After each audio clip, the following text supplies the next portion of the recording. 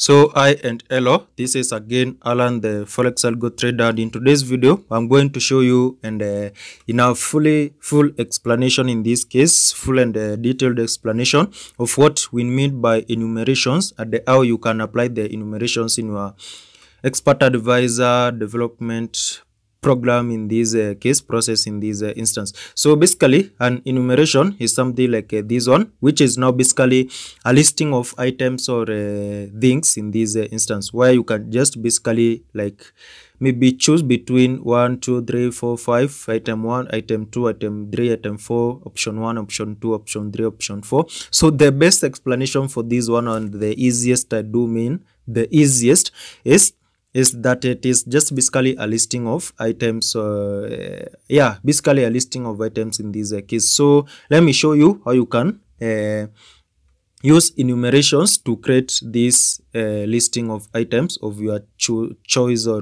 of your choosing in this case, or the choosing of options in this case, again doesn't really matter over here. So to do this one, you just need to go to the IDE, or to open, which opens basically the MetaQuotes language editor for you in this case. So I will just create a new expert advisor for illustration purposes. Over here I can say enumerations like enumerations maybe explained in this case, maybe enumerations explained. We'll just choose whichever wording for your file in this case, then click on next, and then again finally finish in this instance. So just expand this one for easier visualization. Then over here I can just basically create an enumeration in this instance over here.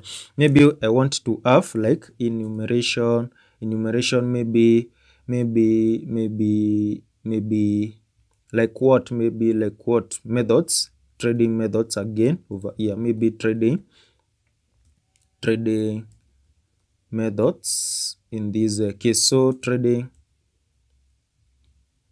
enumeration trading methods, then maybe you need to have these braces after that one, then make sure to provide in the semicolon after that one. Then over here inside of this enumeration that you want to create, then you can have something like what you can have something like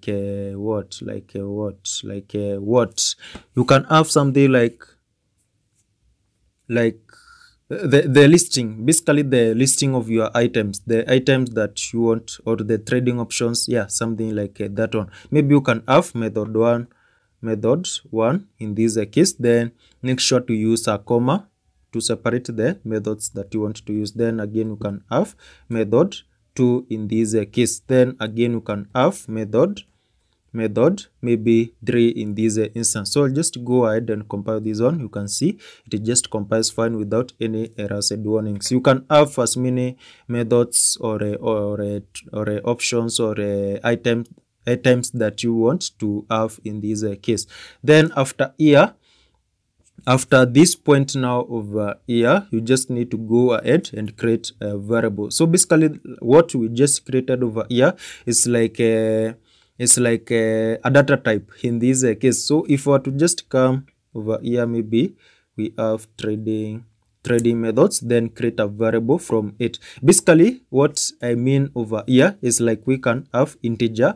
This integer is a data type variable that we want to create. It is data type in this case. So again, these trading options acts as now the data type. Then you can now provide in like integer a, something like that one. So over here I will now provide like now the trading methods, which is now acting as it is an enumeration but acting as a data type. Then you can provide in like methods in this case. So maybe trade method in this case again. So if I were to compile this one, you can see it works fine in this case. So right now we can choose these trade methods in our maybe on the onTick function. We want to trade based on whichever the method that is selected in this case. So maybe I can just check have an if statement over here, like if trade if trade method, which is not the action that we created over here. Maybe let me just have the method alone in this case. Method, maybe method to trade. Basically anything. It doesn't really matter. Or let me just have the option. Seems more distinguishable. Option, yeah, something like that one. So over here now we can check that if option, yeah, there it come. If option now is equals to maybe method 1, in this case we just want to go ahead and print that method 1 is selected. Maybe print like something like is selected for trading in this case.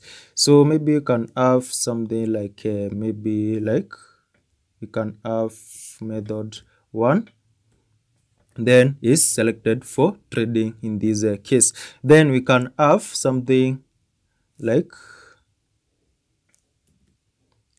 again this one, if option is equals to again method 2, we can then say that method 2 is selected for trading. And then again we can have something like if option is equals to method, let's say 3, then we can print that method 3 is selected for trading this case. Basically I'm just using this one for illustration purposes in this case.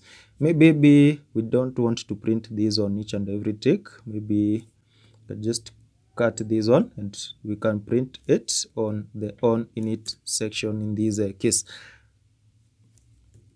So yeah, something like that one, more dynamic in this case. So over here now we just need to go ahead and select the method. So maybe option is equals to now method, let's say method 2 in this case.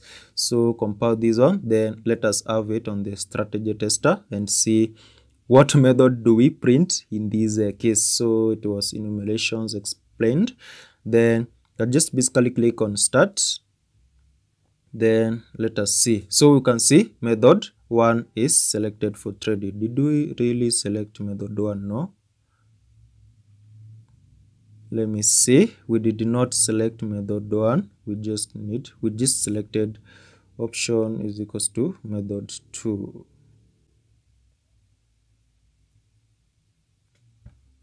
Maybe you can have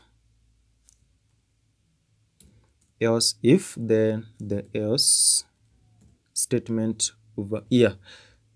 So yeah, something technical like that. Wow.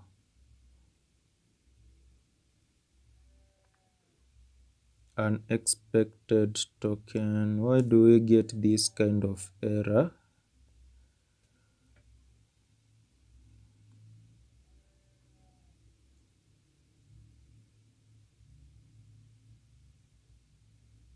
Let me try to figure. Let me just get rid of this other method over here for to ease things in this case.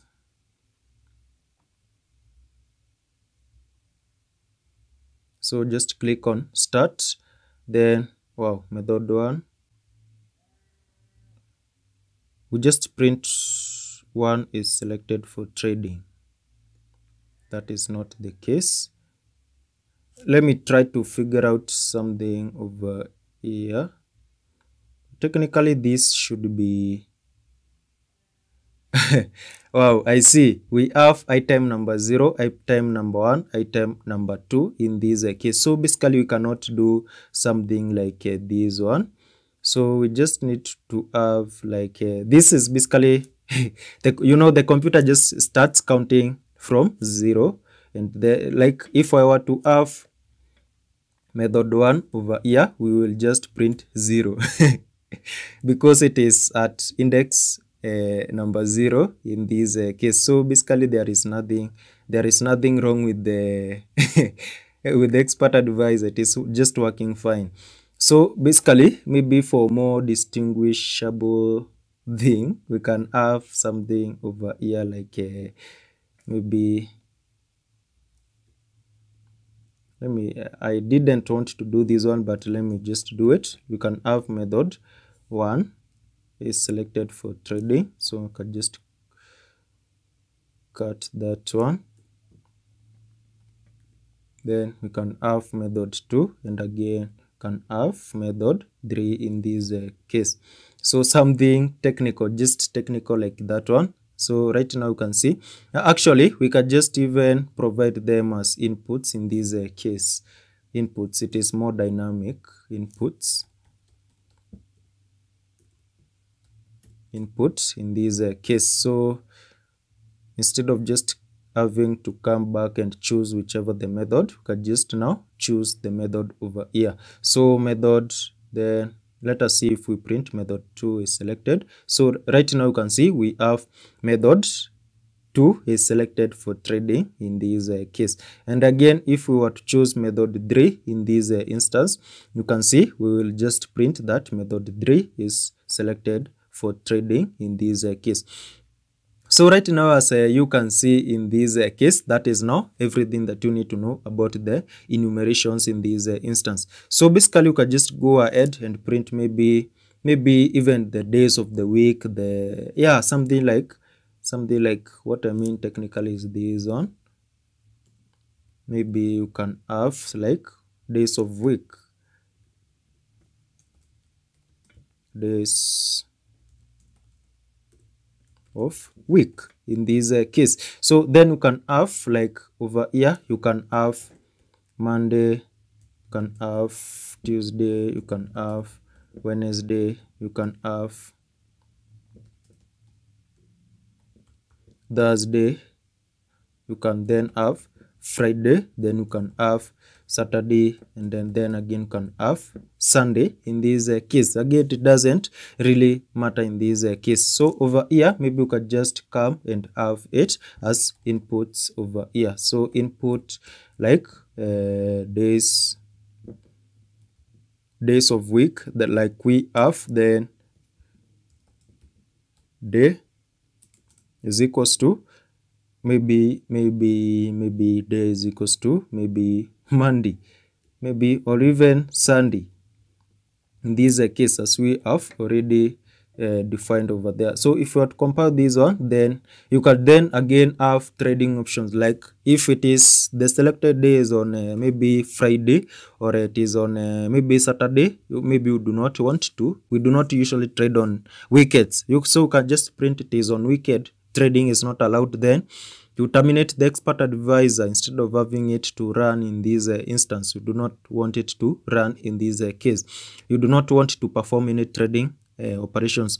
Then you can check maybe like if it is on a Thursday, Friday, something like that one, or a Monday. Maybe you do not want to trade on a Monday. So if again it is on a Monday, just go back. You do not want to trade. So again, you can just have the days of the week selected over here, just as you have predefined them in this case. So you can maybe choose Thursday. You can then maybe again use this drop down cap to maybe choose between the days over here. It is on a Saturday, so it is on a weekend. No trading activities allowed on this particular account. So yeah, something technical like that one. So that is now everything that you needed to know about these that basically you need to know about these enumerations that we create in this instance. So right now you can see you can just create your enumerations like you have seen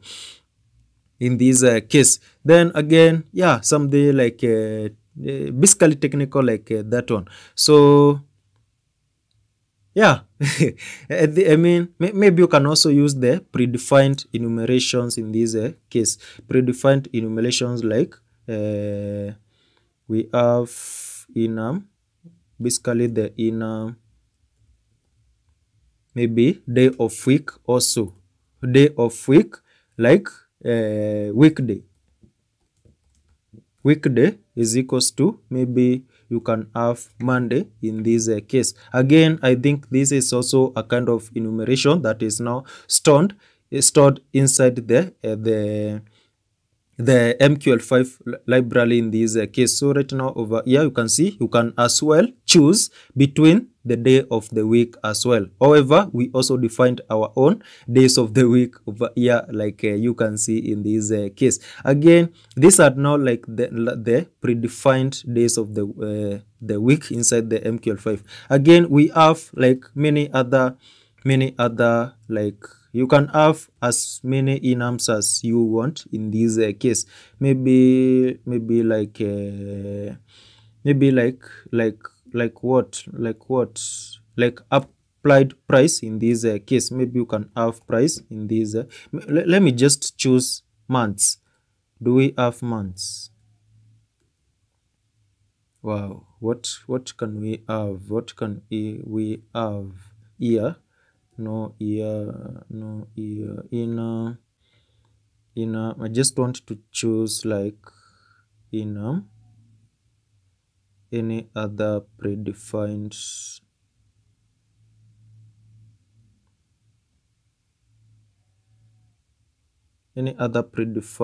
like